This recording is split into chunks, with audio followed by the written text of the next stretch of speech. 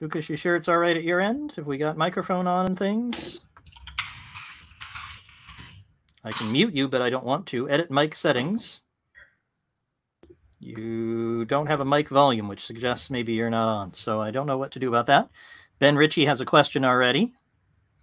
Let's see who else is here. Ben came in early. Can you hear me now? So if I look here, I'm still learning this thing. So I think I can see who's here. I've got 5 people. Good. All right. So we're getting ready for live stream, live office hours to get going. Lukasz is still trying to work out his microphone. Lukasz, I'd help you, but I'm not sure how.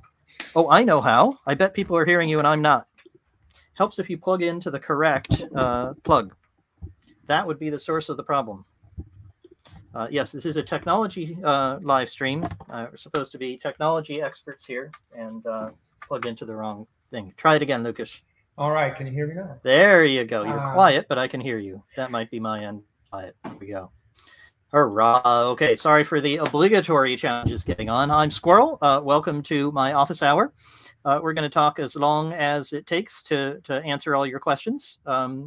We've got several people on, which is great. And we've got Lukasz. Lukasz, you want to give a brief intro, who you are, why you're in my community, why you're here today?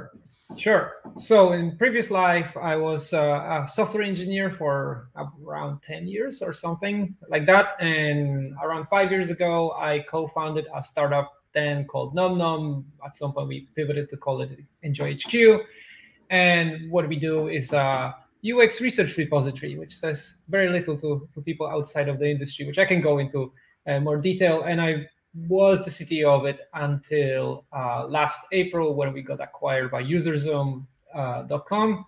Great partnership because they are also in the same space of selling to designers, UX practitioners, and researchers. So it's a great complementary sale. So yes, there's a lot of details that I skipped over, obviously. That's fine. But the most important one is that I met Squirrel while I used to work at Geckoboard, kinda, because I think you got engaged with them after I left, but I kept in touch with everybody, including Paul, the founder. Yeah.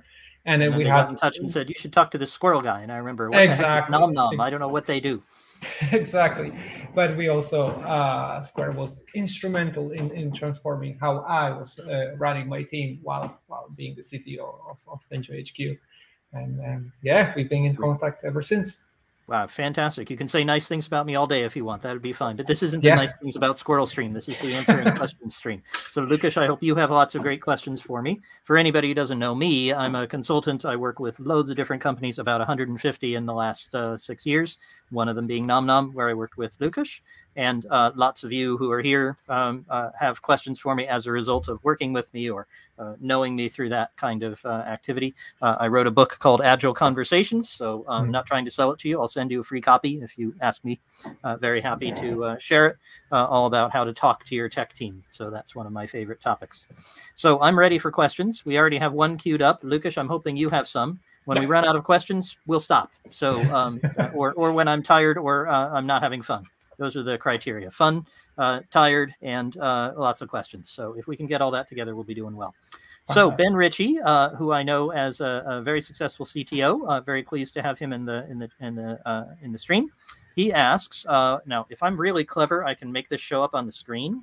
Let's see if I do that. Whoa, look at that. All this technology. Well, and read it out too. What is your opinion on the politics of shared service teams versus shared ownership of a technology base across product squads? Okay, my head already hurts, so I'll try to figure out what all that means. But there's a translation. Excellent. I.e., is Conway's law desirable or regrettable, but something to delay if possible? Okay, so let's try to break that down a little bit, because that is way too complicated to deal with all in one go. But thank you. It's a fantastic question. So the question is about how do you handle Conway's law, which says that your organization is going to be reflected in your code organization. And if you're going to have a service over here, then you're going to have a team that does that service. That's the theory of Conway's law. I'm not sure who Conway was. Maybe somebody can tell me. And what's my opinion on the politics of shared service teams versus shared ownership of a technology base against? I get it. Okay. So I'm not sure exactly what a shared service team is. Ben uses it with capital letters, which is kind of scary. So that kind of suggests that I'm supposed to know something that maybe I don't. So apologies if I don't. But if this means you've got product squads, so groups of technology, groups of engineers who have shared ownership of the code that they all work on together, then that's one that I'm a fan of. So that I've seen work very well. Oh, and the dog is happy. Is that Mr. White? Excellent. Big mascot, fantastic dog. You'll hear my wife's guide dog bark as well. If the squads are all working on different components, but then they share all of the code, and I can commit to Lukasz's component, Lukasz can commit to mine, and we can both commit to Ben's, and so on. There might be ones we work on more, but we can all work on the same code base. That usually works very, very well. What doesn't tend to work very well, and I'm not sure what shared service means, so maybe Ben should help us out here and clarify. But if the notion is there's my code, and you don't touch my code, and I don't touch your code, and if we need to do anything to my code and I'm on holiday, well, then we wait till I'm back. That causes a lot of problems. So I'm not a big fan of that kind of separation of ownership into my code and your code. Maybe it's the Arlo Guthrie, is it Arlo Guthrie? Woody Guthrie version. This code is my code, this code is your code. That's my philosophy. So Ben is commenting here, shared service is a sub-team that own a technology and have their own priorities versus a shared tech that the squads share and update. Yeah, when I talk about technology ownership, I start to get very nervous. My spidey senses start to tingle. It's great business for me. So if you have a team who's doing this, maybe you need some help. So come and talk to me. I'm not trying to sell you. All I'm trying to point out is that it tends not to be a very good way of organizing your team to have handoffs between groups. And when you start to talk about ownership, then you start to get the feeling there's territory there that I'm not supposed to touch. So I hope that's a helpful answer to Ben's question. Please ask more if you'd like to. I actually would like to follow up on that. This is something that I'm learning about post-acquisition, which is, user zones, product and engineering organizations, like over 100 people. Plus, they added our small team. And as you can imagine, our dynamics were completely different since everybody has to do everything. We have a lot of shared responsibilities, and as we are learning that things are quite not the same in a large organization. So, for example, like there's so-called platform team that own all the infrastructure and so on. It's something that's quite incompatible with how we did things because we run stuff ourselves. So it's quite. And how big are the teams? So how big, Lukasz? How big was your team at the peak, and how big is the users? Yeah, so it's 5. Size matters. Yeah, it's 5 engineers, including myself, doing basically everything. I'm the informal infrastructure team, but of course, everybody contributed to it pretty much equally. It's more about the ownership. How about user Zoom how about user Zoom as a whole? How many engineers there? That keeps changing, but it's around 100. I'm not yet clear about how they're divided, but I know that there's a platform team, and it is a shared resource. Conway's law is inescapable there. You can't avoid, I think, at 100 engineers having some substructure which is going to be reflected in your code. I don't know of 100-person teams. If anybody here has, tell us. I'd love to hear about it. 100-person teams that have no substructure at all, have no code ownership, have no division. But I certainly know 5-person teams who do. Yeah, exactly. So I wanted to ask, like, what is your experience, how to navigate that?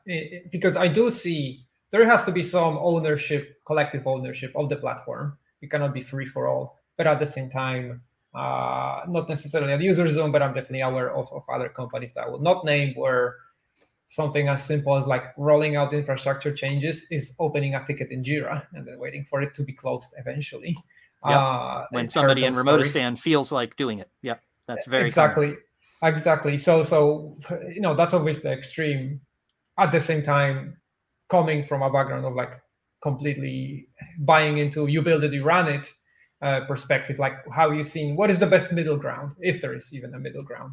Yep. You buy it, you run it as long as is humanly possible. You build it, you run it. That's my philosophy for just as long as you can make it, because and often a little bit further than you actually can make it. Because the real reason to make any organizational change is because you're feeling pain. If you can make it with an organization that is completely flat, has no code ownership, and it's 1,000 people, I think that would be great. Please tell me how to do it, because I'd love to learn. I can't see a reason why you would make an organizational change like introducing this shared service idea, which I didn't know, unless you were feeling some pain that it would solve. And at some point you would, right? When sometime between Lukasz's 5 and UserZoom's 100, they hit a point where it was just organizationally too complicated to keep the code all unified and have ownership of all code by everyone the whole way through. There are organizations that make a huge investment in doing something pretty close to that. If I remember right, is it Google, I think, who has a single repository for everything, and has a lot of pain as a result? Yep. So the physical management of that many lines of code is challenging, but they get a lot of benefits from any Googler being able to go into any part of the code. Okay, so I hope that was helpful to Ben. Fire on more questions, Ben, if you have them, and everybody else. We've got a nice little crew here of folks available. Lukasz, you're here to ask some questions. I hope. I told you to bring your hardest ones, so send one my way, and then everybody else put it in the chat if you have a question. This is wide open. Future events are going to be more focused on particular topics. This one, you can ask me my favorite football team. That'll be a really hard one. Go ahead, Lukasz. My question is, well, understandably, will be quite often related to transition from being a tidy team to being acquired and so on. So one thing that's what acquisition is. It's exactly it's a sudden jump in the deep end. By the way, I see a great question from Eliza, which we're coming to next. So hang on, Eliza. We'll do Lukasz's question first. Go. So I found it quite interesting how I underestimated how hard it is to align people in such a huge team, and it's hard to find them. Exactly. Forget aligning them, like figuring out where they are is exactly. That's one. But then also managing the team through the transition of like, okay, we are no longer a squad of like 6 people doing everything to kind of incorporate them in a larger ecosystem and spreading the change and the information, managing that. I found that it's quite stressful for everybody involved because there's a lot of unknowns, and I'm still finding my way through it because it's like a layered cake of like, I'm not sure how things are set up. My team is even more disconnected from it, so I'm trying to. And I bet lots of them don't know either. What's the question? So the question is like, what are the strategies for like smoothing that out if possible, or what have you seen that works or doesn't work, what to avoid in those kind of situations? Because it's inevitable that the first problem that comes to mind that you start worrying about in this situation is like, are people going to leave, right? Because it's just a lot of stress, a lot of change. So you're jumping around a little bit. Sorry, Lukasz, I'm losing you. So is the question about retaining people post-acquisition, or is the question about aligning with the larger organization? It's kind of both. How to manage the transition. Pick one. Out of that is like, any other strategies for making sure that people just don't leave in frustration, because I kind of feel those kind of intertwine quite a lot. Okay, so you're looking for alignment for your team post-acquisition, and the goal of the alignment is to keep people from leaving. Okay, so I'll answer mostly about how to align in a large organization, in a complex one where you don't know what's going on or where to find people. And my favorite way to do that is kind of a agglomerative technique. We've got Eliza here who's from biotech, so I'll use kind of a biological analogy. When you've got, you've probably seen algae that cover most of a lake, right? They're kind of cover the top of it. And the way they get to cover a lot of the lake is each individual algum, I don't know how you say that, the individual algae unit, grows and it divides. It's not like there's some massive plan from this algus over here to that one on the other side of the lake. Hey, let's take over the lake. They're just each doing their own thing, and they grow locally. So that's the method that I would suggest you use for finding alignment in the larger organization. Don't worry about the whole organization. There's people in faraway places. There's people in other departments and so on. You'll get to know them. But I'd say on day one post-acquisition, there's going to be some people who are in the near neighborhood. And you want to make sure that you're very closely aligned with what they're doing. Now, they may be way off from the rest of the organization. We're on a little side part of the lake. We're on a little backwater. You'll find that out. But if you can get closely aligned to the small group that's near you, whatever group you've been assigned to or however you're working with them, then that's going to be useful. And how do you do that? that's not that different from how you aligned with your small team previously. It's going to mean a lot of conversations, a lot of discussion about where you're going, a lot of questions and creating conflict and wondering where they're having conflict and what challenges they're having, and aligning the team, which used to have one kind of problem, how do we get acquired, how do we get big enough to matter, to suddenly not really knowing what their problem is. So they need a shared problem. So to summarize all that, be an algus, be an algae, however you say that. If somebody knows, tell me, because now I'm curious, what's the singular of algae?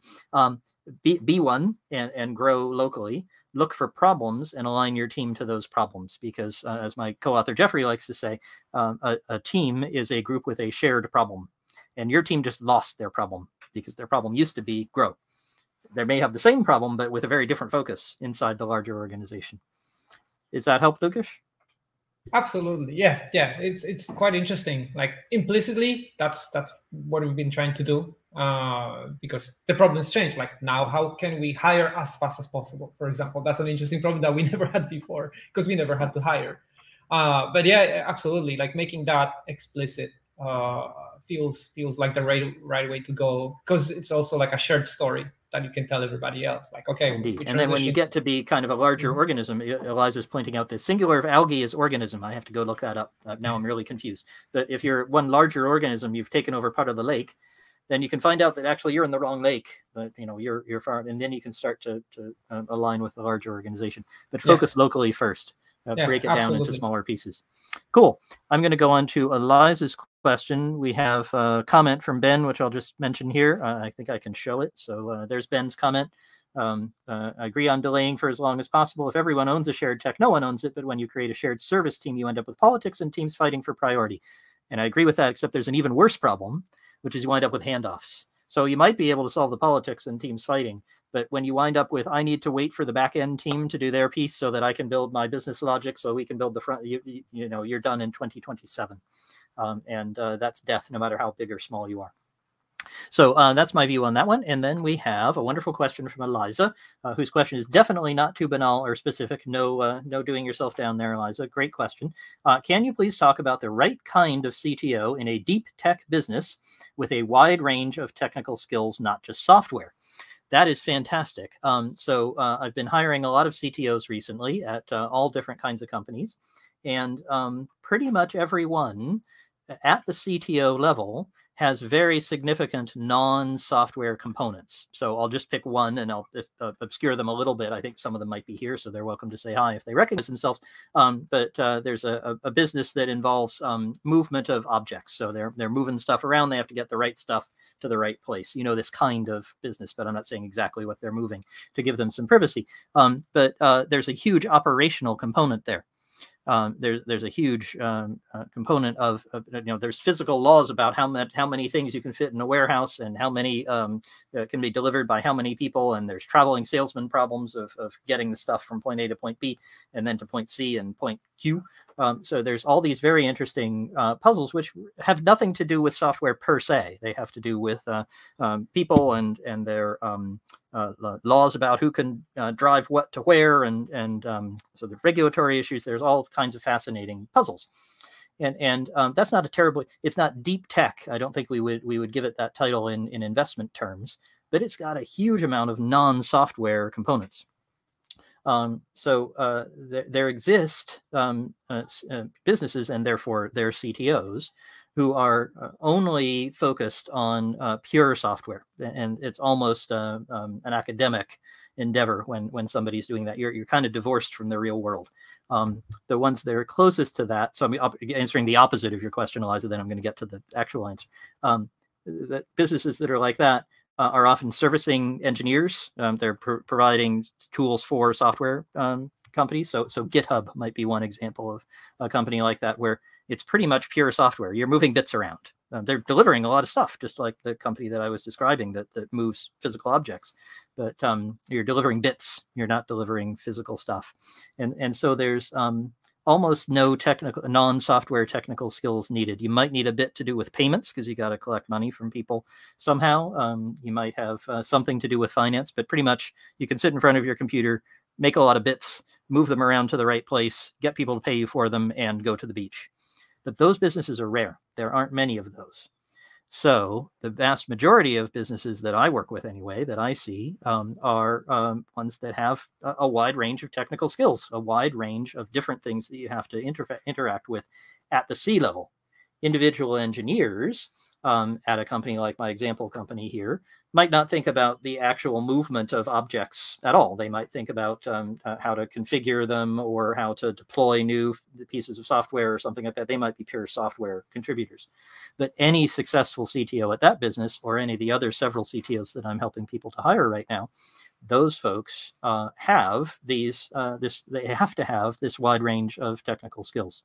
And Lukasz, I'll point at you as an example. So Nom, you were dealing with users and their behavior, and so there's an awful lot of, you asked me a lot of questions about databases, but you also asked me a lot of questions about how to understand customers, what their needs of those customers were, how the software fit into their workflow. You had a lot of technical skills, a wide range of technical skills, which didn't have to do with writing great software or writing the right SQL query. Is that right, or am I missing something? Oh, absolutely. It's I was actually going to kind of add on top of what you were saying, is that what I found in my own experience is looking at the journey of how Nom Enjoy HQ started and what it actually ended up being, is that I had to learn very, very fast to kind of let go of being just purely technical founder and actually understand the market as we are evolving our value proposition, to use that term, and understand what our customers do, what they want, who they are, so that the technical skills can kind of complement that. I almost flipped it.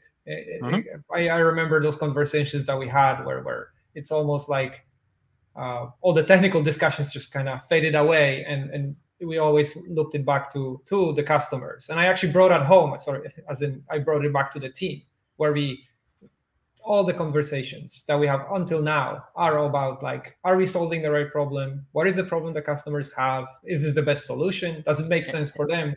And that required you to understand marketing really well. 100%. And the kind of user research that those people did. Now, that's completely different from Eliza's research, which is all about how to get the right chemical into the right state so that it will attach to the right bead. I think you work with, Eliza, if I remember correctly. So all the DNA in the right place. Very different sort of process, but equally non-software. Right. Correct. So, correct. I guess I'm coming around to Eliza's question. The kind of person that you want at a C level, and you asked about a CTO. Different kinds of people might be VP engineering, head of engineering, engineering manager. Those people might be some more software focused. But the CTO should not be far off from your chief science officer. Might even be the same person, depending on how you structure it. But just like your chief science officer is not going to be focused only on DNA processes or chemical processes or some other, working with pharmaceutical companies, that person's going to be more of a generalist. Your CTO should be the same, should be able to get into your wet lab and understand what people are doing there. Maybe not going to be running the assays, but going to understand or learn very quickly what those people do, just as much as understand your data pipelines and how you're moving the data from the lab into an analysis tool. So I hope that was helpful, Eliza. My answer really is you need kind of what most CTOs are. It's not going to be that much different. You may need some very specific industry knowledge that would help you. It's actually a winning combination if you can have what they call a T-shaped person, which is like someone has very deep knowledge, but then the other skills are good enough so they can orchestrate other people to get the job done. And it's very hard if you're coming from, let's say, a purely software engineering background. You just don't have those skills. You can only code, and that's sadly not enough to be at that level. That makes sense. Okay. So fantastic question, Eliza. Come back if that wasn't sufficient, or it didn't answer your question. We'd love to hear more or ask a different one. And remaining folks who are here haven't heard from you yet. So Ben and Eliza have asked a question. This is all about questions. We run out of questions, broadcast is over. So keep me going. But I know Lukasz had one before, and I kind of glanced over it. So you're welcome to go back to that one, Lukasz, if you want. Or if you have a different question, fire away. Oh, yeah. I know that you meet so many people all the time. What would be like the most interesting case that you had recently that you had to like rescue a team, what mistakes they made, or is it always the same stuff that people get wrong that you help with? Do they always get the same stuff wrong? That's fascinating. Let me see what's an interesting mistake I've had to rescue people from recently. And I'm thinking back through different clients and who got really stuck in an interesting way. Well, there's one that's relevant to you, where again, I'm going to give some cover to this client. They're welcome to name themselves if they feel like it, if they're here. But a company that really forgot to talk to its users. So I actually used NomNom as an example with them. I said, there are people out there who build their businesses on understanding what customers want. And you've done the opposite. You've made sure that there's absolutely no way for you to understand what your customers want, because your engineers have never talked to any of your customers ever. And I asked them, and they said over and over again, yeah, we get these requirements, and they're very well worked out, and we really think about them, and we understand them in great detail. We spend months and months and months building them, and then it seems that customers don't buy them. I said, there might be a connection between these two facts. You're building things that nobody wants, and your engineers have never talked to the people who are actually doing the work. And I have a brilliant illustration of this, by the way. I see a great question here from my friends at News Now. So I'm going to get to that question. That might be Struan or someone else. So glad to have you here. I haven't missed your question, going to come to it. But first, I'm going to show you my favorite Christmas present. So this was actually a Christmas present for my wife. Lukasz, maybe you saw this on my Twitter feed. So I'll let people look at it. This is a Rubik's Cube, as you can see. And as I mentioned previously, I've got my wife's guide dog somewhere in here. She'll come along and bark at some point. My wife is blind. And so she ordered herself, it was her own Christmas present to herself, because she wanted to do puzzles just like I do. And she said, great, here's a Braille Rubik's Cube. Isn't this great for me? And if you're looking at it carefully, you'll notice, and I'm holding it just so you can see the edge very carefully, and also run my finger along. So I'll run my finger along the edge that you can see there. And you might notice something particular about this Rubik's Cube, which is, Lukasz, do you want to fill them in? What's wrong with this Rubik's Cube, and why did my wife give it to me? It's completely flat, isn't it? Exactly. So my wife unwrapped it on Christmas Day, and she starts feeling it, and she says, this is a Rubik's Cube, but what's wrong with it? I thought it was supposed to have Braille on it. I said, it has Braille. And then she handed it to me, and then I understood what was wrong with it. So you can imagine that whoever made this had very careful designs. I mean, it's very carefully built, and it really moves nicely. It's quite a nice Rubik's Cube, and all the characteristics are good. It's got high contrast, so it's easy. If you have a little bit of vision, you can see, there's lots of good things about this, and it was clearly carefully designed, but not with any actual blind people. Because if actual blind people had ever picked this up any time between when somebody dreamed it up and somebody dropped it off at our front door, then somebody would have said, this is hopeless, right? This is a completely useless thing, and it has absolutely no value. Of course, it has tremendous value to me, because I can use it as a brilliant example of how not to not talk to your customers. So this particular company, of course, what we did is we got them talking to their customers all the time. And we got a very rapid cadence of interaction with customers. And guess what? Customers liked what they built and bought more of it. So that was, in some sense, obvious once you did the analysis, but it was painful to explain and to understand, and for them to get it, because it just didn't seem obvious to them. And they hadn't made any Braille Rubik's Cubes like this. So this kind of is a wake-up call. They didn't have a wake-up call like that. They just knew that they weren't successful. And once I was able to get hold of that, then we were able to make the tech team just so much more profitable for the company. It's surprising. It's surprising because that's the business that we are in. We help people to get closer to customers by unifying all these conversation channels and so on. And we found that people just it's like waking up from a dream, because a team, for example, fool yourself so much. Everybody's going to want this. It's so obvious. It's so clear. Yeah, exactly. I've seen. So I guess you asked me for what was the rarest or the most unusual. I have seen this before, so it's not like it was completely new. It was just so stark, but not quite as stark as the Braille Rubik's Cube, but pretty stark. It is pretty incredible. There's a good story for you. Now let's see. So we have a few more comments here. These are very helpful. Thank you, everybody. So Eliza says thanks, and she might have got the algae thing wrong. Okay, fine. This isn't Squirrel's biology office hours. So if you're looking for biology advice, you're taking your A levels, don't listen to me. News Now asks, and I think I can show it here. Team extension resource augmentation via contractors hired in from overseas. Have you seen this work? And then I think we may have a follow-up. It's the same similar question. Joining an existing core fully remote team. Have you seen this work? So I hope this is the same sort of question. I'm going to take the longer one here because I think it has a little more context. So absolutely, I've seen this work tremendously well. I will tell you one that's very surprising, and it's actually a good reminder to me after the stream. I have to go check with them. One of my greatest successes, I'll also tell you about a failure, and I'll try to illustrate what the difference was between the two. One of the greatest successes I've seen is a company that kept its, kind of got started with some remote folks and kept those all the way through and hired some really successful, really sharp people in the faraway countries, visited them frequently when it was physically possible due to COVID and other things, and really kept those folks working well together in 2 different locations. And the 2 different locations are very interesting, especially given current events. One of them is Kiev in Ukraine, and the other is St. Petersburg in Russia. So this company managed to get these people in these 2 different locations, and I talked to them about it. They said, we just don't worry about the politics. We're just working together on the code, and managed to keep these folks working very far from the London office, functioning well. Now, I came in to help them with some particular challenges about leadership and communication between the folks who are leading all those groups, and to help them be more effective. And they did a great job and are doing better now. So it's not that they were without difficulty, but they've built a very successful business.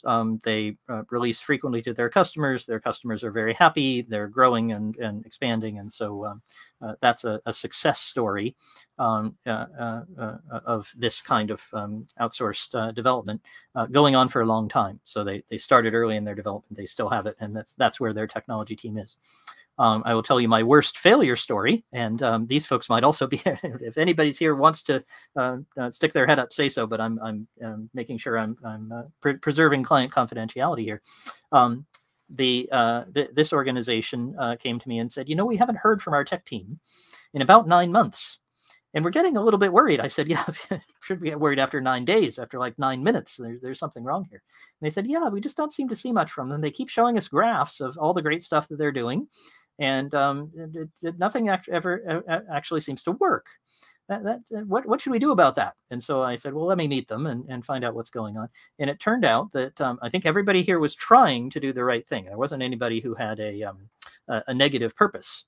But as it turned out, nothing literally worked. And that was why they couldn't show anything that worked, because nothing worked. And so they had a team over here at one location, and another team over here, and another one over there, and another one over there. Each one kind of had something that vaguely kind of did its own thing, but none of them connected to anything else. And they were trying to replace an existing system. This was just not working. And so this was an example of very, very poor governance of these different organizations. And I came back and said, you've wasted the last 9 months. There's really nothing here. There's actually this one guy right here, and he knows how your current system works. So maybe we can do something with him. So what the founder did, I didn't tell him to do this, but this was the result, is he said goodbye to all of those folks. He said, this just isn't working. Please leave my contractual relationship. And we rebuilt the whole team around the one guy. And with the current system, he was able to actually produce what the company needed in a week or 2, rather than the 9 months that the previous folks had taken. And then we rebuilt, and they're gradually replacing the system instead of trying to do it all at once with outside people. And they're doing it with inside people. So they're doing it without contractors. So neither of those stories are very helpful unless I draw the distinction for you. So let me illustrate what was different in the 2. I see great questions from Nico and Brandon as well. So glad to see you guys coming in. Going to get to your questions. For Struan's question, what's different here? So the chief thing that happened was that there was frequent and effective communication with the outside team. So and effective is the crucial thing, because there were a lot of graphs going back and forth showing how the one team that was unsuccessful was making tremendous progress, and this part's done, and this part's ready, and this part's doing this bit, and here's a video of these guys. None of it had ever worked together to actually solve a problem for a real customer of that company. And that's where you really get into trouble, is where you don't have that kind of information flowing, namely real working code. So you want to see actual results, ideally released to real customers, at the very least actually demonstrable and visible to you. And the way I like to say this is it's crucial, really in any organization, but it's extra crucial when people are far away and not working directly for you. It's crucial that people be accountable to you. I don't like the term being held accountable. I don't say I'm going to hold Lukasz accountable, because it feels like I'm going to point my finger at Lukasz and say, do this now. And Lukasz doesn't often respond well to that. I know him. So, but if I say, Lukasz, I'd like you to give me an account. I'd like you to tell me, you're in Los Angeles, I'm here in England. What's happening in your team? Lukasz, I'm sure, could tell me. He could show me, which would be even more valuable, and that would give me a lot of information. If I'm doing that every day, as that one successful company was doing, just really, really vigorous communication, frequent demonstrations, understanding of what the team was doing, that's going to be much, much more successful. So I think that's the major difference that makes that successful. And then, of course, the unsuccessful one was the one where nobody ever demoed anything. No one had any idea whether any of the bits were working. There was a lot of communication, but it wasn't effective. So follow-up questions, I suspect. There's lots more to say about that, but I hope that was helpful. Okay, right. So we have Nico with a comment, I think. I'm not reading these ahead of time, by the way, so say nice stuff. I hope it's all good. But I know Nico. I'm sure he's saying good things. I think the main difference is whether they work for you as a normal team member or if you delegate the direct management to someone else in an outsourced company. Now, that's very interesting, Nico, because that is right, that's a common failure mode, but it's not actually... I have seen it work where you do delegate the management, but you have to delegate it carefully. So there's one way of building where you delegate everything to do with software to the other people. You just say, fine, you're doing the product management, the project management, you're defining the requirements, whatever that means, you're doing the testing. I'm just going to magically get perfect working software. That doesn't work very well. And certain types of outsourcing companies will try to sell that to you. Please don't buy it. Or if you do, plan to hire me soon after, because there are going to be some problems. But the situation I was describing, the one with Ukraine and Russia that was successful, those managers are local. In fact, they figured out a way that they could sort of pseudo hire them. That there's actually a Ukraine and Russian company, I think, so there's some greater control, and the managers of those teams are being accountable to the folks in London, and vice versa. People in London who do a lot of the product management provide a lot of feedback and messages to the people in Ukraine and Russia. So if you delegate the direct management, but keep a vigorous line of communication of accountability, most importantly, then you can actually be okay. What Nico's referring to, I think, is the negative situation where you say, great, I'm going to wash my hands of this. It's all for you. You tell me when my wonderful new app is ready. That tends to lead to disaster. If Nico disagrees with me, he's very welcome to, or if anybody else has a different view, I'd like to hear that. News Now says, good distinction, definitely the former is what we're considering, where the people are normal team members. And that is more likely to be successful. I certainly agree. That's going to be a simpler situation. That's going to be less painful to do. So let's see. What other question? We have one from Brandon. Excellent. Hi, Brandon. Checking in from Nova Scotia, I think, or Labrador. I can't remember. Someplace cold and Canadian. I'm a fan of Squirrel's what and how t-shirt approach to product. Fantastic. I can explain what that is for people who don't know. Adoption can be difficult, especially when the shirts shift from CPO, CTO to product software leads. Any advice for adoption? Fantastic. So first I better explain the what and how. Lukasz, did I do the what and how with you? I can't remember if we did it. I don't remember. It's been Well, I'll remind years. you and remind plenty of other folks who probably don't know. So one time I had to explain what the product managers did and the engineering lead team did to a group in a company of about 100. And lots of them had not encountered this distinction. They just thought, oh, those tech people over there do some stuff. And I needed to explain it. So I had my designer who made all the art on DouglasSquirrel.com. I have no artistic ability. So I said, can you make some shirts with the logo of the company? And she said, great, what do you want on them? And I said, well, I want one of the shirts to say what across the front. She said, great, that's good. And then I want it to say dead on the back. She said, what? That seems very strange. I said, oh, hang on, we'll finish. And then I want the other one to say how. And then on the back, I want it to say lines. And she said, well, I understand the front, but the back is really weird. I said, just make the shirts. So she shipped the shirts. We got them the right size. And we handed out the what shirts to the product people. And we handed out the how shirts to the, engineering people. And the engineers and one representative each stood up at the company meeting and said, hey, we'd like to introduce ourselves and what we do using these shirts. So I'm the product manager, and I decide what we do. And the other person said, I'm the engineering manager, and I decide how we do what she said we should do. And then they both turned around. They said, we are both responsible for deadlines. That was the meaning of the back of the shirt. So I did this with Brandon, described how he might divide these responsibilities among his team and use this method to explain it. Brandon, I don't think you ever ordered your shirts because I often make them for my clients. So if you want shirts, you should get in touch with me. I'm happy to make some for you. At any rate, maybe I should sell them on my website. I think I do, actually. Anyway, so Brandon says, well, look, whether or not I have actual shirts, how do I help people to move from sort of a small group, the CPO and the CTO, to the individuals? How do I help them keep track of what their responsibilities are? So there's a kind of a trivial answer and a more meaningful answer. The trivial answer is tell them. So you might get them shirts, and you might describe to them that this is where your responsibility is, and this is where your responsibility is. That's kind of the basics, and you know that. You wouldn't. I don't think you're asking how do I tell them. You open your mouth and you speak in English, and they hear you. That's not the crucial thing. But any kind of cultural change like this, anything where you want the group that you're working with to adopt a new norm, which is what you're describing here. You want them to have a certain type of behavior where, oh, this is a what question. It should go to the person with a what shirt. Oh, yeah, that's the product manager over there. And that needs reinforcement, and it needs reinforcement positively and reinforcement negatively. So the thing you're doing is not only communicating what the expectation is, but communicating where people have adhered to it and where they haven't. And this is bound to like basic operant conditioning. You can go back and read B.F. Skinner if you want. You want to reward good behavior and punish in a friendly way. We don't have to give them electric shocks. Negative behavior where they're not doing what you want.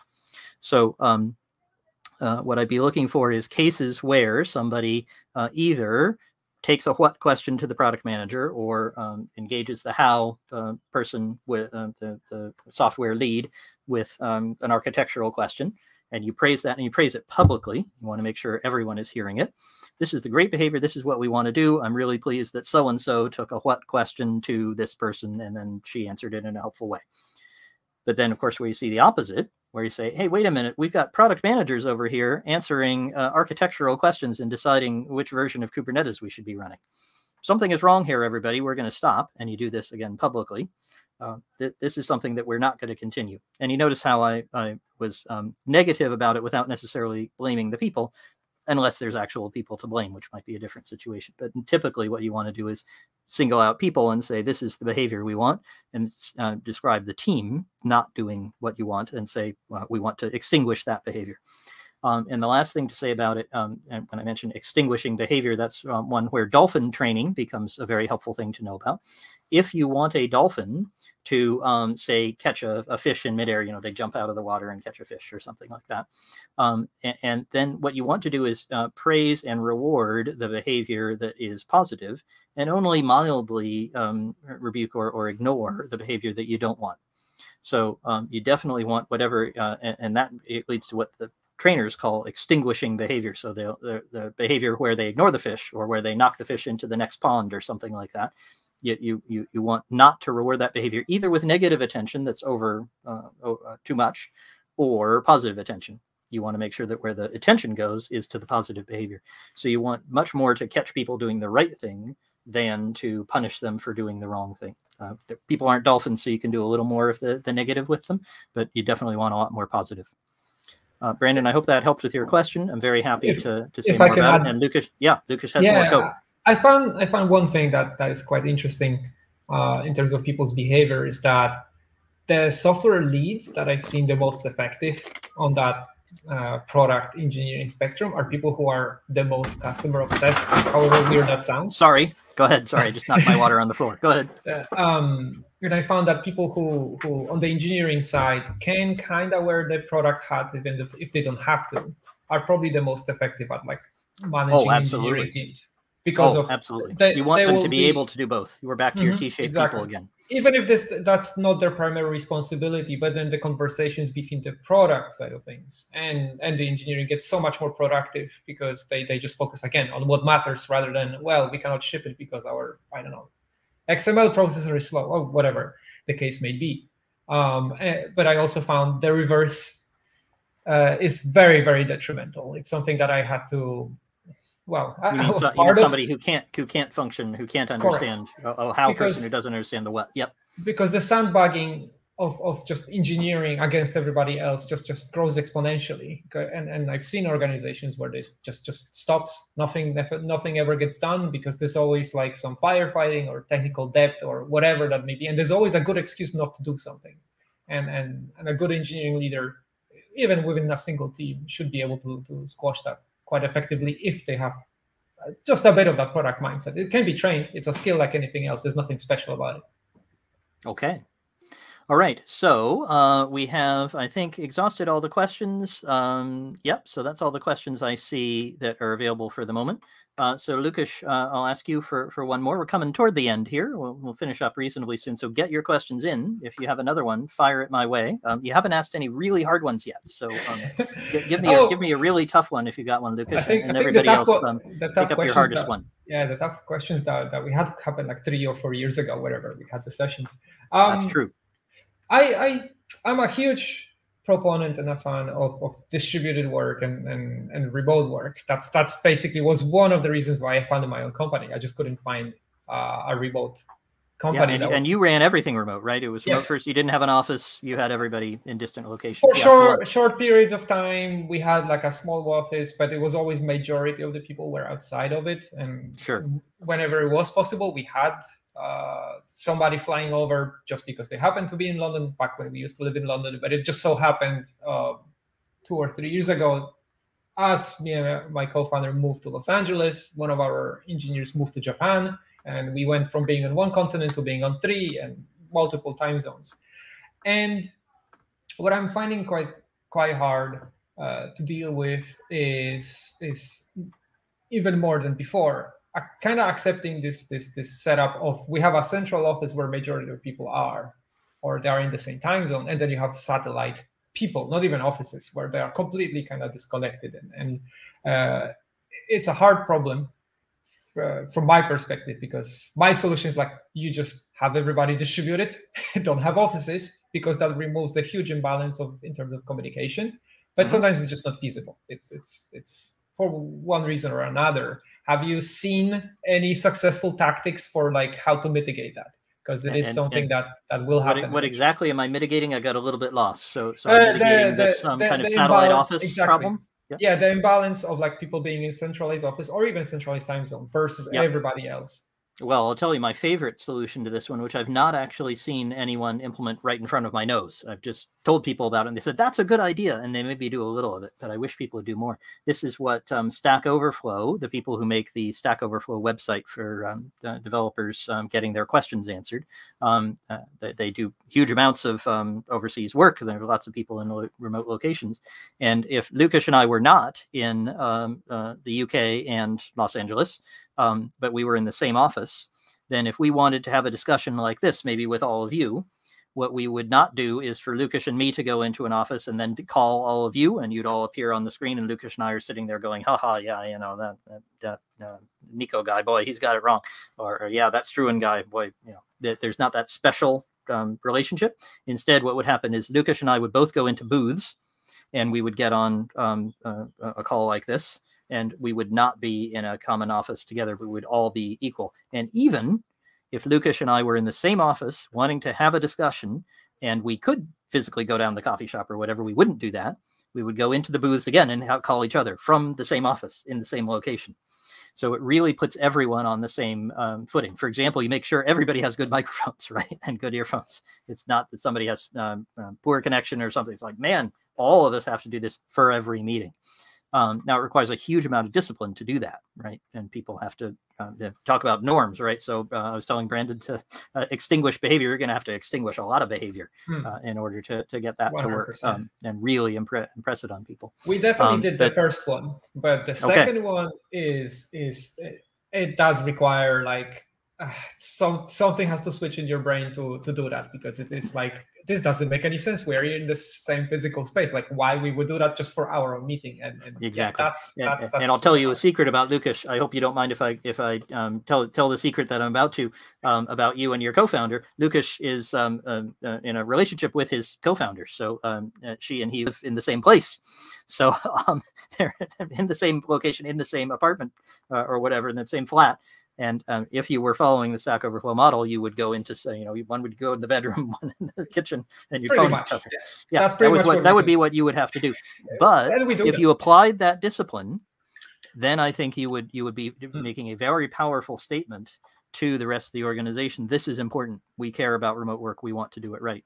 And that goes back to something I think I left out for Brandon, which is Brandon should be a model.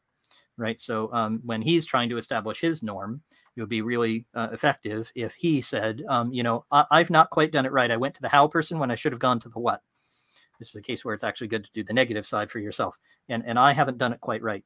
I was talking to another client this morning, and the question was, how do I get my team to do demos more? How do I get them to show what they're doing and not try to polish it and make it perfect? And I said, you demo your work. This person's still writing code. So I said, you demo yours when it's not finished and it's wrong. And you say, I'm stuck here. Can anybody help me? Let me show you.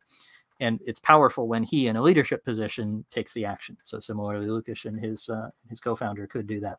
Indeed, we were on our retrospective this morning, and Sophia dialed in from her office. I dialed in from mine. Well, okay, there you go. So you're applying it. Good for you. Well, of course, yeah. It's just that this notion of like, if we have to have a meeting together, like that would be very, very hard sell. That would be hard. Like, I can't argue. Yep. Exactly. But the benefits are high. So there's a good challenging one. Okay, good. That was a nice hard question. Excellent. Nico says, do you have advice on how to run due diligence before acquiring another company? Checklist, methodology, hard-earned lessons. Well, the first thing you can do is hire me, because I do this kind of due diligence, but I'm only kidding. I'm really not trying to sell you on it. So I don't have checklists. I do have my process that I follow, but I will confess it's not rocket science what you cover. The list is not difficult to create or difficult to find.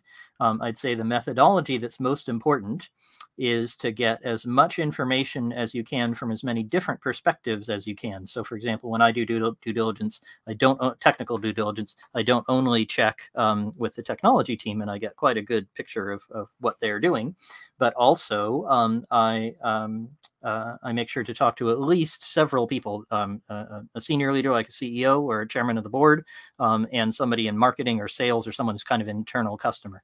And that gives me quite a different perspective and often corrects or colors what I see for the rest of the organization. One example I remember from some time ago, I had a kind of inkling that there was something that the tech team wasn't really telling me, that there was something that wasn't really working. And the head of sales said, oh yeah, the CTO just tells us a rosy picture of what's happening. And then what's actually happening is very different. And so we all know that, and we discount what he says. And that was a very helpful perspective to get that I wasn't getting from the CTO or his team, because from the inside, they had the rosy picture, but what's happening on the outside didn't match. So I think that's the major one that leaps to my mind, but feel free to ask me more about that. We have what might wind up being our last question. This is great. Really, really good questions from everybody. Really appreciate it. Hang around for a little bit at the end about what's coming next and other things. But let's do this question. That is from NewsNow. Oh, I forgot to put Nico's question up. Sorry, Nico.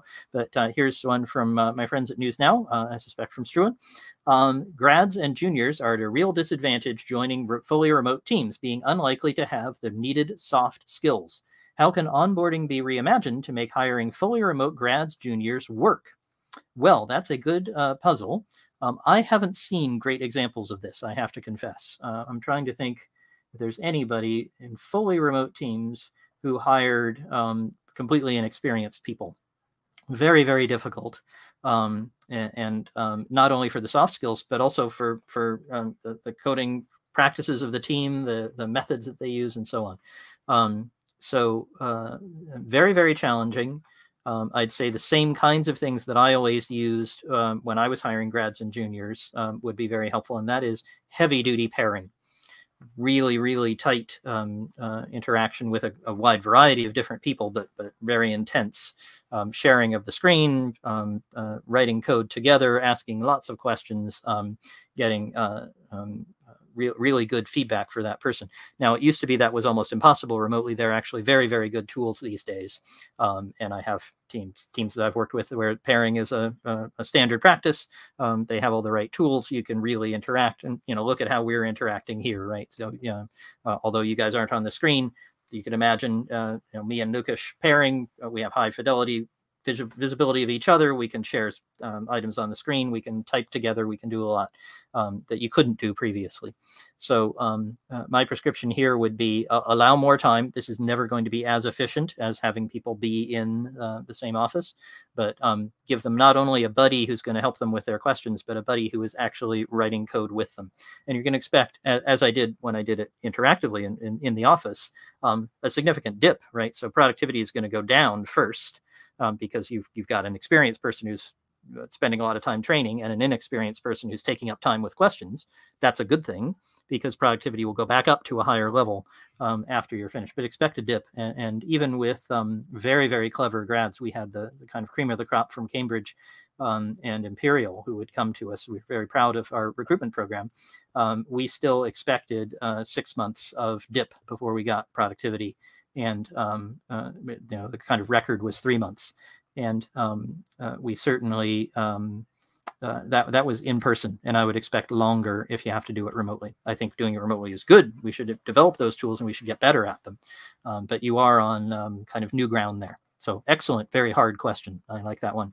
I'm going to reflect more on that one because I think there's probably more I'm leaving out. Okay, so I'm going to bring us to a close there. I hope those were helpful questions. You guys all know me, or many of you know me, I hope. So you know where to find me, douglassquirrel.com. Follow-up questions would be welcome. I'd love to hear from you guys. You're all members of something called Squirrel Squadron. You might not know this, but you're in my community. And my community is going to start with these regular weekly events. So they're going to be, for the next few weeks anyway, going to be at this time when we started here. So 4:30 UK time on Thursdays. Might move them around depending on what feedback I get and how many people are interested. But next week, for example, we have one for the executive group. That's people who are C-level heads of and so on. And we're going to be discussing what a CTO does, how to do job descriptions, whether you should do job descriptions. That's with a brilliant recruiter named James Goodrich, who I've worked with on many CTO hiring roles. That's free. All of these are free. They're free for my community. This is my way of giving back. And then in 2 weeks, publicly available is a discussion about what the heck is Web3. So I hope I find out, because that's going to be fun. But my goal is to help you understand, help you discover what this crazy Web3 idea is. Do we need the blockchain on the web? Are we going to have distributed identity? All of those kinds of questions. So please come along to that if you'd like to. You can find all of this at, now, if I'm smart, I should be able to type it in the chat, right? So let's see if I can do it. SquirrelSquadron.com. Stroke events. And I haven't got all these things hooked up very nicely. So if you go to SquirrelSquadron.com, you might not find that there's a link to events yet. My web person is working on that. But if you go to this website, or if you have trouble finding it, just ask me. That's where the upcoming events are. And I'd love to see you at those. All of them free, all of them available to you guys to come along and learn from. And the other important thing is that there's going to be more coming in the community. Once we're able to get together, I'm going to hold live events, chiefly in England first, but then I'm going to be visiting various exciting places in the next year. So hope to have live events. And then also there's going to be a forum where we can have offline interaction and questions. So what I want to do is make sure that there's a great community of all of you and all colleagues, people that you would never meet otherwise. And we're all talking about how to cross that tech and non-tech divide and help technology teams become insanely profitable. That's my mission. Thank you, Lukasz, for joining us. Thank you to all of you for being with us. Very much appreciate it. This will be available, by the way, as a recording, so you can come back and look at this if you're interested. I'll send that out in a few minutes later today, later this evening. And I look forward to seeing you at future events. Thanks, everybody. Thank you. Bye now. Bye.